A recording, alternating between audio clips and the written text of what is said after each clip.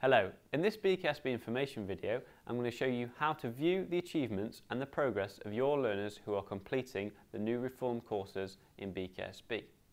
To do this, we will press on the users on the left hand side of the main menu and we will search for the learner that we wish to view.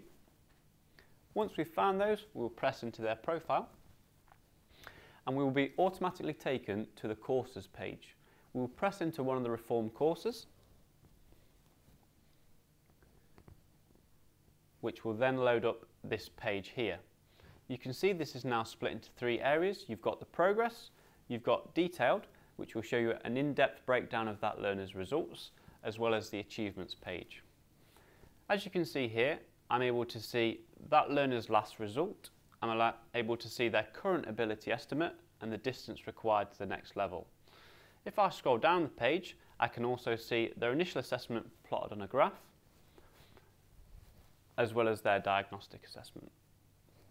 If we scroll back up and go into achievements, this is where you're able to view the initial assessment end reports. So all I would do is look at the initial assessment end report and press print. This will load up, and as you can see here, I have a learner that achieved an entry 3 in maths.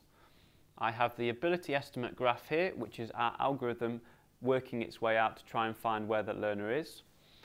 And then if I go over to this side, I have when the assessment was started, when it was completed and the time spent, as well as a more in-depth result breakdown with the distance required to the next level.